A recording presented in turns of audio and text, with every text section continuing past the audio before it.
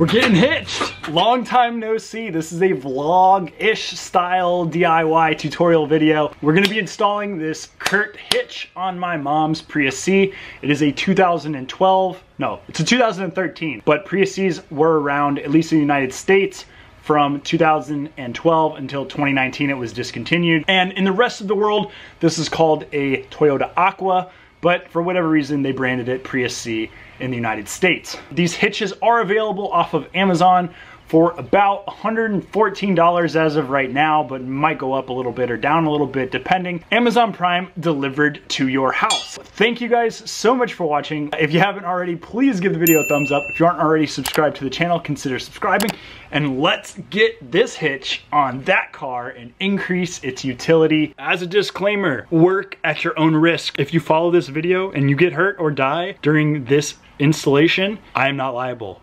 Do it at your own risk. Wear safety glasses, wear closed-toed shoes, have somebody help you, stay inside your mechanical comfort zone limits, and let's get into the tutorial. Here is the hitch itself. It's still got some packaging on it. Mom, what are you gonna do with the new hitch on your car?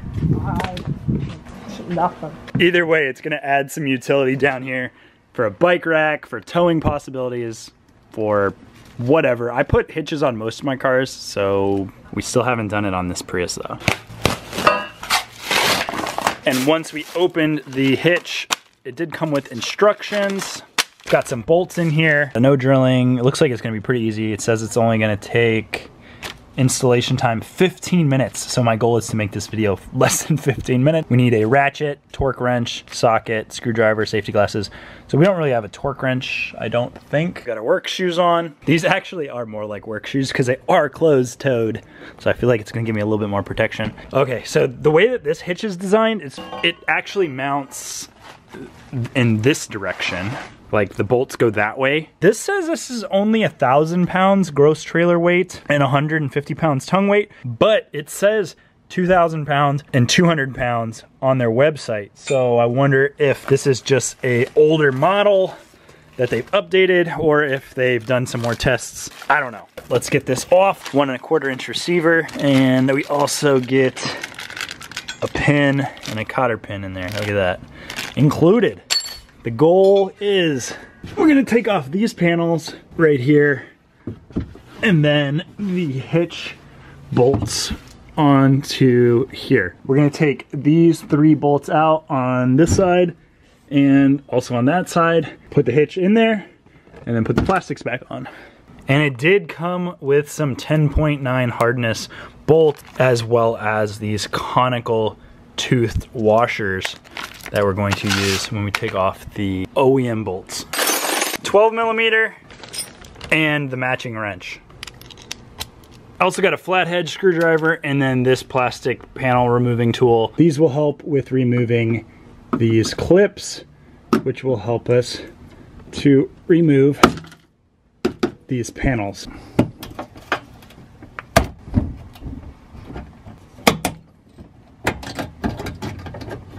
So these little clips are going to be your worst enemy during this entire thing. As you can see, I've already broken one. It's supposed to have 2 sides to it. You pry down as much as you can. Once this pin goes all the way in, it allows for compression and then you can pull it out. And then you're gonna put these aside. It looks like there's 1, 2, it looks like we're gonna have to remove 1, 2, 3, 4, 5, 6, 7 of those buggers before we can get all of this like plastic paneling stuff off. So feel free to watch me struggle doing that. But that one didn't break. That's what it's supposed to look like. If you don't have this fancy prying tool, could use like 2 screwdrivers, flathead, and a tacket.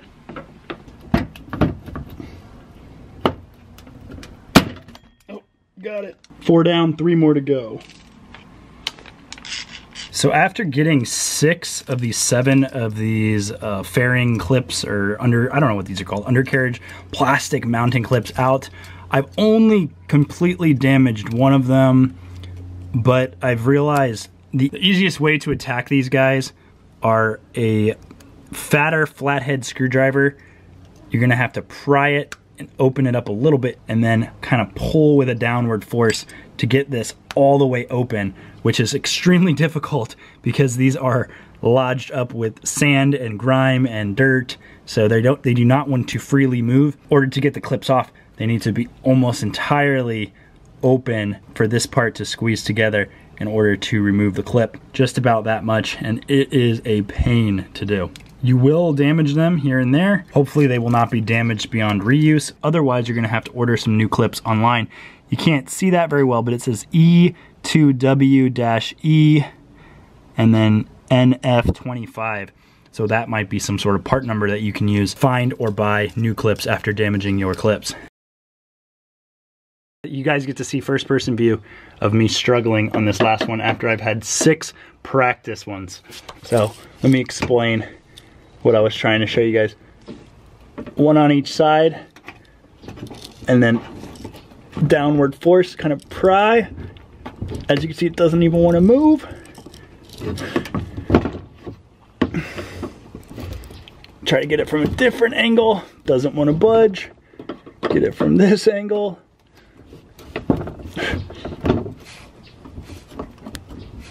Really doesn't want to move. It's like barely coming out. I just see a bunch of sand. So now I'm wiggling the screwdriver back and forth, trying to like just loosen it up and give me something. I'm gonna try my other tool, which this isn't even the correct tool. I bet this wouldn't be as difficult if I had the correct Toyota tool, but most people don't have a correct Toyota tool lying around, so we're making do with what we have. Oh man, this is such a pain. I'm so sorry for those that are watching this, but you're getting to see the reality of it.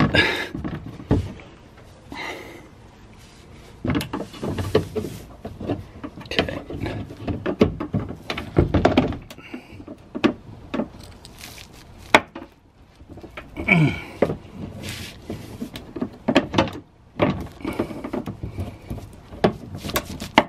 Oh, got it. And a bunch of sand just went on my camera. It didn't even have it all the way disengaged, but it looks like I look like I broke off some things on that one. It dropped this panel, which has a bunch of debris in it. And that gave us full access to where we need to go to get it in. Now we're gonna take our 12mm socket and take off this bolt, and then there's one more bolt on this side that you guys really can't see unless I move the camera over here.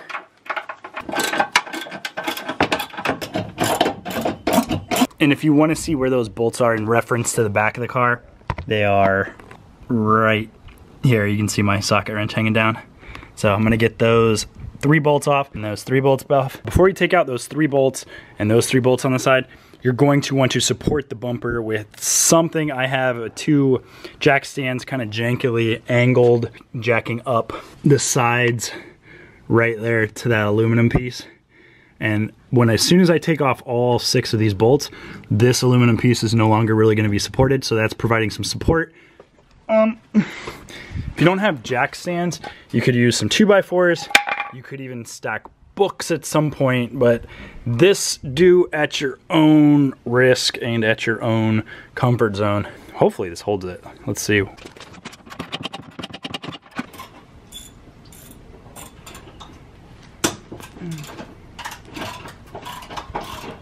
All right, we got the 6 bolts out. The bumper did not fall on my face, which I am extremely thankful for. Use whatever you can, and do this at your own risk, to elevate that bumper up.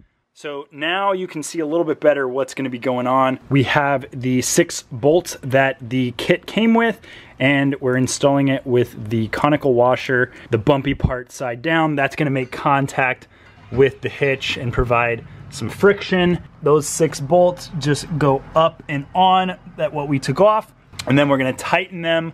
They're supposed to be tightened down to spec. Spec is 23 foot-pounds. I don't have a torque wrench, so yeah, make sure you torque it down to 23 foot-pounds. I'm just gonna go tight. The OEM bolts are 12mm, and we're gonna have to find our 13mm socket in order to screw these guys on, because these are 13, and I think my socket rolled away while I was working on the car. All right, we have located our 13mm socket. Now I gotta figure a way to kind of lift that. With all of the plastics removed, we're just going to bend this back a little bit and this one back a little bit, and it has created a open channel where we can lift this in, somehow support it up, and then start bolting it in.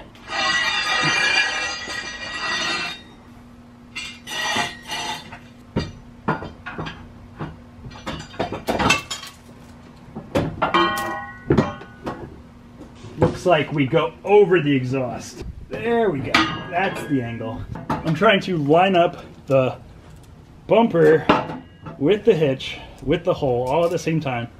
It is not easy.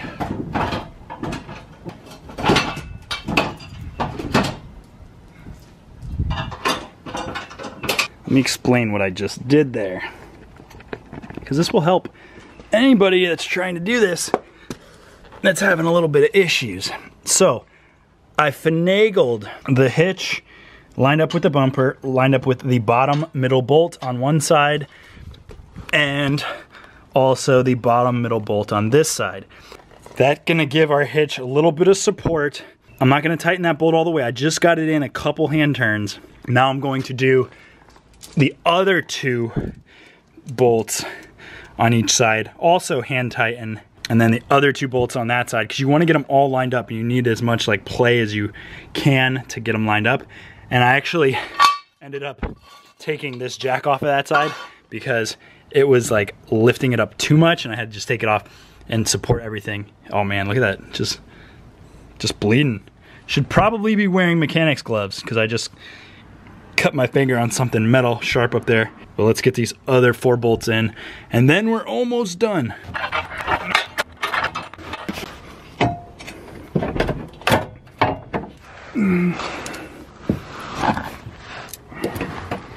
In order to get the second bolt in, I tightened up the 2 middle bolts, and then I put a support on the hitch, and then I pushed up on the bumper, and that gave me enough wiggle room to get that bolt in. And I'm going to do that same technique on that side, the far side bolt. So I went middle, this side, and then I'm going to do the same thing on that side. Okay, we got 3 bolts. 3 bolts in on this side. We are tightening them down. This one right here, there's like such little room to work. So I got like, I'm like smacking into hitches. So for some reason my hitch is not flush against the frame or whatever part I'm bolted into. It was such a pain to get this top bolt lined up and then one on the other side. I had to bolt down the middle and bolt down the one that I could get in, and then bolt down the other ones to kind of like start to line everything up. I don't know if this hitch was like bent from the factory or if it was supposed to be like that, but I did get it in. All of the bolts, although it's not flush, all of the bolts are sticking out, so I maximize the amount of threading, and they are all tight. There is no play in the hitch or in the aluminum part of the bumper. So now we're going to reinstall the plastic undering. These things just suck. Even getting them open like that without being on the car was difficult. So I was under the impression that I was gonna be able to fit this back on, but it doesn't. It just comes off and stays off. So I'm just going to take the 2 best clips that I have, and we're going to take this flap here, make sure that they're in the open position, push it into the hole, in through the metal, and then push it down, and it should snap that piece of fascia or whatever it's called into place. And we're gonna do the same thing on this side. Take another one in the open position, stick it up through there, through the metal hole, and then press it down. You'll hear it snap into place. and that secures that. You really can't tell from the back that this is missing. You'll only see it if you go up under, and I guess that's the sacrifice that we made for the hitch. So that's pretty much it. The hitch is installed. That took a lot longer than 15 minutes. I would say it took me over an hour with filming because I ran into memory card issues on my camera, and then for whatever reason mine didn't fit right. I don't know if that was a factory flaw or what. Hopefully this tutorial was helpful. If you haven't already, please give it a thumbs up. If you aren't already subscribed to the channel, consider subscribing, and let me know in the comments section where I messed up, what I did stupid, what you would have done differently, and if anything helped or any problems you ran into installing your hitch on your Prius C or any other vehicle for that matter. Thank you so much for watching, and I'll talk to you in the next video. Bye.